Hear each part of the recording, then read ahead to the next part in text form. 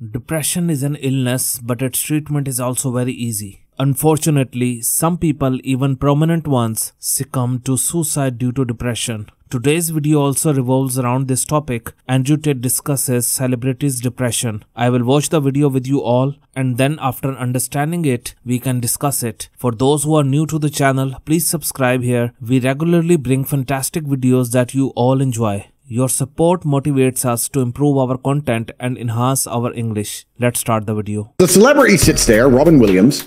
I'm depressed. And instead of people sitting down with him and saying, Robin, shut the fuck up.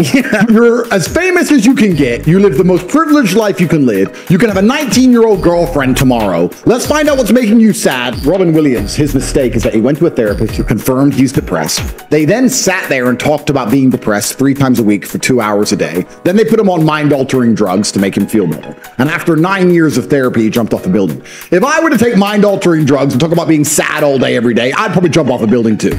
The video made me think about how someone with so much wealth can be depressed. This is quite common among celebrities. Some attribute it to drugs, while others blame deteriorating relationships. But I believe that if you have depression, don't dwell on it too much. As mentioned, getting treatment for the same thing 2 or 3 times a week doesn't seem right to me. I think we should direct our minds towards positive things. Things that are not in our control, leave them to God, and not think too much about them. Strengthen your relationship with God amidst depression, because if your belief in God is strong, you can endure significant challenges, knowing that this world will end and God has sent us for a purpose. That purpose is to treat people kindly and help them. If God blesses you with wealth, engage in charitable acts, then connect with God for your real life, which begins after this life ends, where death will never come. I believe we should prepare more for that life. Hope you guys like the video. Take care.